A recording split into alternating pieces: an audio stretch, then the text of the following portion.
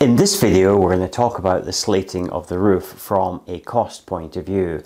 I'm going to walk you through the spreadsheet showing you all the individual items that we used in this project and their relative costings. And at the end of that, you will discover how much it was relative to the meterage of the roof area, how much that costs. It will give you some sort of idea of what the roofing costs are.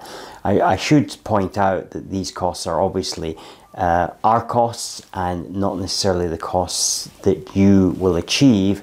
You may be under or over, but it will give you some idea of what those costs are.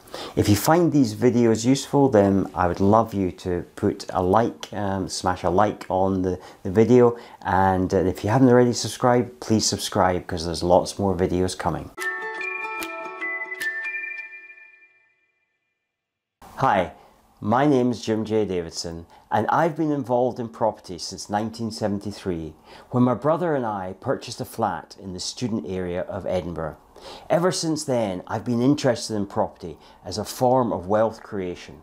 My current company, Fineside Developments, was established in 2003 and completed its first new build in 2006. And I hope you will join me on this journey as perhaps you start your own property journey. For context, we are in the build it phase and the frame stage. This is a list of the materials that we used in the roof covering, and so let me just go through them. We have the slate vents. These were used to accommodate two things. One was the air ventilation system that we have, the heat recovery system that we have in the house, and the second for the waste soil pump, so as that we didn't actually have any structures sticking out the roof, as you will often see with waste pipes. So it just gives a much cleaner effect. Then we have the actual slates here themselves. Now you'll actually see across here, these were the original quantities that we ordered.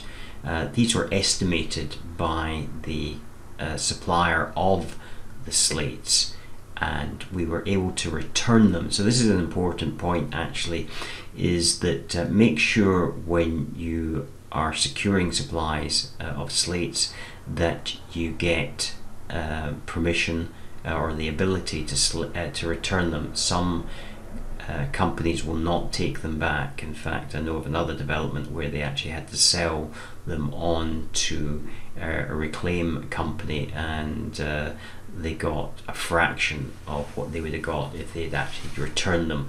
They will give you a full credit at the value you price them, less a restocking fee. So you'll see down here the restocking fee of £237.71, which actually equates to 15% of the value. So so that's what that is.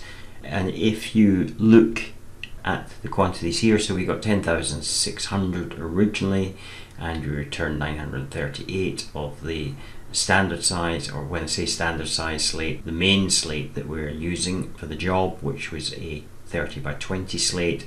And then for the edges, then we had a larger slate, a 30 by 30. Originally 1290, we returned 1003, and we were left with 287. Then we have the zinc ridge. This is the part that goes right over the ridge of the roof, and then that has to be secured, and that's secured with the ridge straps. Then the timber roll. Now the timber roll actually goes underneath the zinc ridge to give it support. Essentially it is a round piece of wood.